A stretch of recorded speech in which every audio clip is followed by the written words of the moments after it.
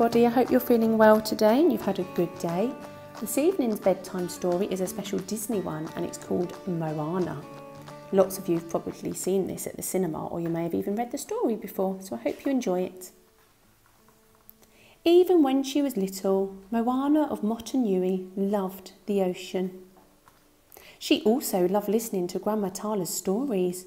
Moana's favourite was about the trickster demigod Maui, who stole the heart of the mother island to Fiti.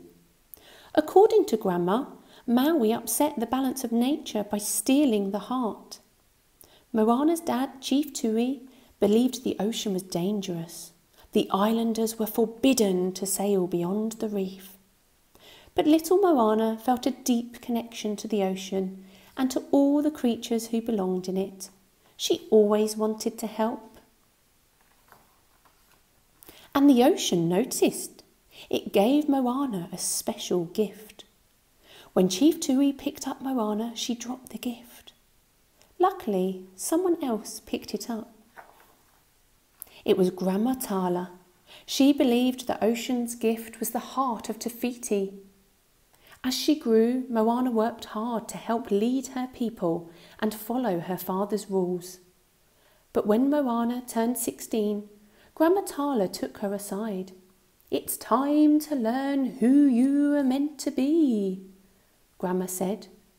She led Moana to a hidden cavern full of ancient canoes.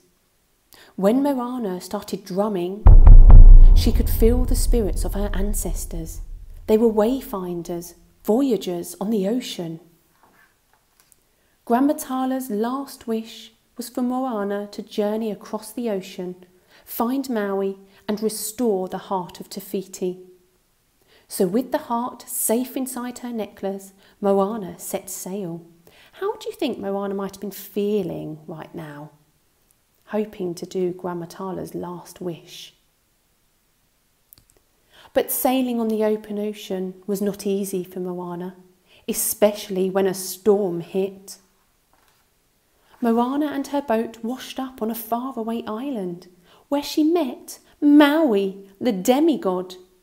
He was not what Moana expected. Maui stole Moana's boat, but when he tried to sail away, the ocean made sure Moana went with him. The ocean wanted them to work together. Maui promised to help return the heart of Te Fiti only if Moana helped him find his magic fish hook.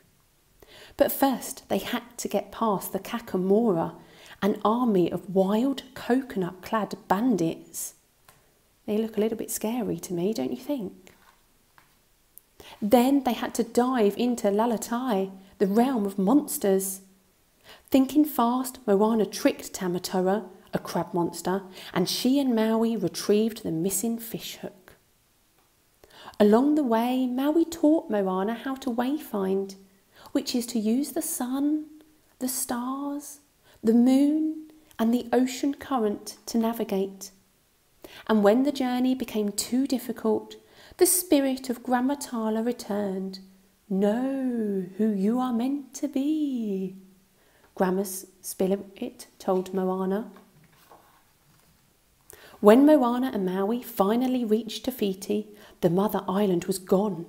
Instead, there was a lava monster named Taka.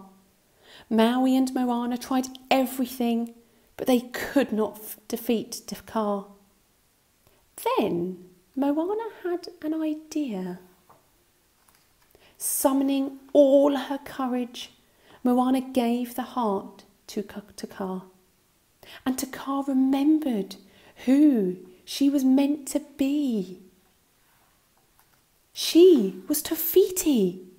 With her heart restored, Te Fiti bloomed once again. The world was back in balance. Moana and Maui said goodbye. Their journey together was complete. Maui transformed into a hawk and flew away. It was time for Moana to return to her people. The young girl from Motunui now knew exactly who she was meant to be. She was a daughter, a leader, and a wayfinder. She was Moana. I hope you enjoyed that story, boys and girls.